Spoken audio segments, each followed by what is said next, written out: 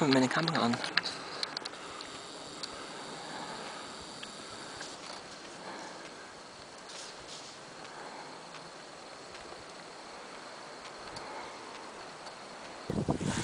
Und wenn man da hinschaut, da oben, ich kann mal ein bisschen heranzoomen, sieht man die erste Burg. Und jetzt werden wir auf die nächste Burg raufgehen.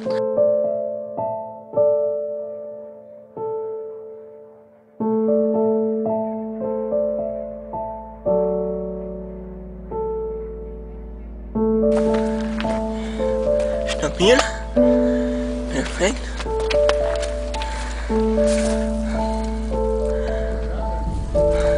Geht's?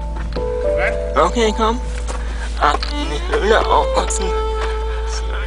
Ja. Ah, Wahnsinn. Wir sind in der Burg drin. Die schaut wesentlich besser aus, meiner Meinung. Hoppla.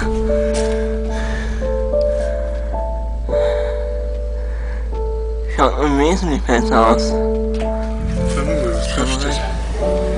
Ich schätze mal eher. So ein Gipfelbuch, ja? Ja, genau.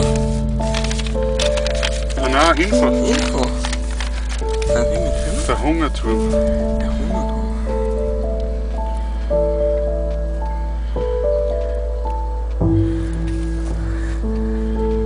Magst du eine Geschichte vorlesen?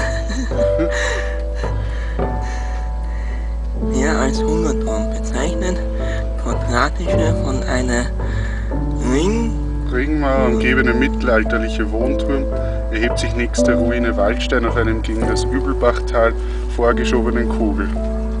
Der Turm diente wahrscheinlich als Vorburg oder war der Wohnsitz des Burggrafen der Burg Waldstein. In den wenigen Quellen wird die Burg in das 12., teilweise sogar 11. Jahrhundert datiert. Diese Erwähnungen dürften sich aber auf einen hölzernen Vorgängerbau beziehen. Der Ausbau in Stein erfolgte wohl erst im 13. oder frühen 14. Jahrhundert. Die Geschichte der Besitzer des Hungerturms dürfte sich mit der von der Burg Waldstein gleichen. Wann der Turm aufgegeben wurde, ist nicht bekannt, dürfte aber mit der Aufgabe der Burg Waldstein im Zusammenhang stehen.